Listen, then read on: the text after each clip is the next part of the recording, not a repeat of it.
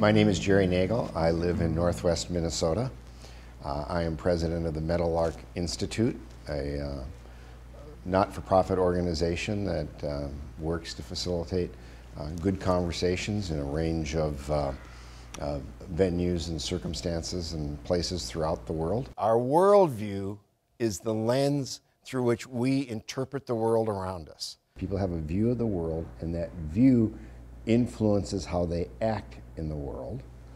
And as they act in the world, it influences how they view the world. We wanted to find a way for people to do a much more structured process of self-reflection to understand their worldview, and a way to explore someone else's worldview. How do you know what knowledge to trust and what's not? What's true and what's false? These are all parts of our worldview, things that we don't give much thought to, but very much influence how we interact with others.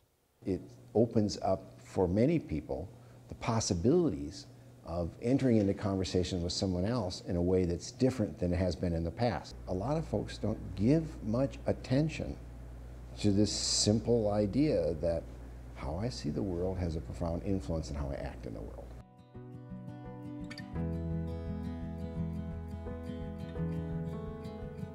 The impact shifts the nature of the conversation, shifts personal self-awareness, and changes how we can be in interrelationship with each other.